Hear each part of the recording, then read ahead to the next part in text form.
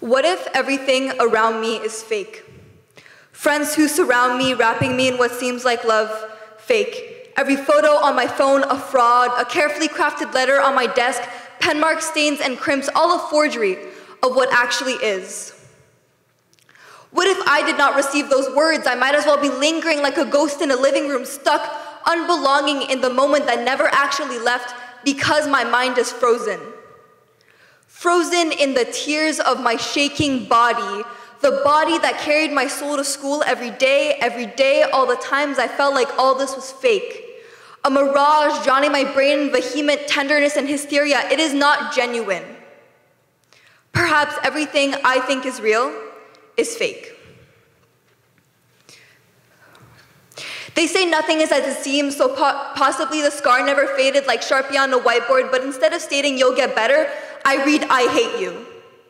Maybe my phone never rang and I never wiped my tears that night, tears running down my sweltering, flustered cheeks, turning my skin into the Sahara Desert. So I pick each grain of imperfection until the sand is smeared with my newborn insecurity, stains on my heart as though you never came home that night and the horrid thoughts took over. I'm still on that rock, still thinking. A possibility that keeps me up at night. I never met you, I never met them, I never made it. I'm still learning, still comprehending the fact that life is as it is. It might all seem fake, but as they say, you're just overthinking. So I remove the burdensome sweater as if it were my skin, revealing nothing but diamonds as bones, and look up at the sky. The stars look down on us, and I just know they're thinking, wow, look at the earth tonight. And suddenly I'm driving home.